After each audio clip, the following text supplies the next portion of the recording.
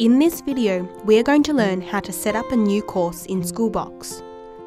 To get started, click the course icon. This may be located in your top or side menu. Your screen will then display the courses that have already been built at your school. Click the plus icon to create a new course. Give your course a name.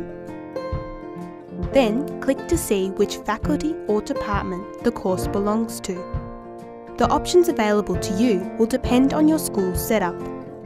If you're not sure where your course belongs, make sure to ask the relevant person at your school, such as a curriculum leader or Schoolbox administrator.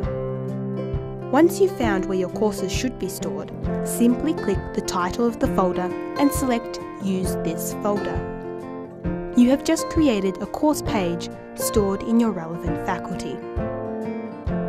If you have curriculum tagging enabled at your school, you can add the relevant curriculum codes by typing them into the curriculum codes field. Then click Next. You will then need to create units in your course. Units are topics of study that will be covered during the course. Write the title of your unit into the text field, then click Create Unit. This will create a unit page that sits beneath the course page you created in the first step. You can continue to add as many units as needed. Once you've added all your units, it's time to start adding activities to your course, such as projects, tasks, due work, and quizzes. Don't worry if you don't have all of your activities planned out just yet. You can always come back and add these later.